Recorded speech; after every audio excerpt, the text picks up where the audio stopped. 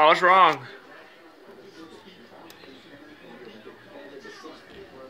Included a portion of south central Texas, including the following areas: Bandera, Bastrop, Blanco, Caldwell, Gillespie, Hayes, Kendall, Kerr, Lee, Medina, and Travis. Through Saturday evening, rainfall amounts of 2 to 5 inches are expected, with isolated totals up to 8 inches possible. The heavy rainfall could lead to flash flooding of creeks, streams, and low water crossings. A flash flood watch means that conditions may develop that lead to flash flooding. Flash flooding is a very dangerous situation. You should monitor later forecasts and be prepared to take action should flash flood warnings be issued.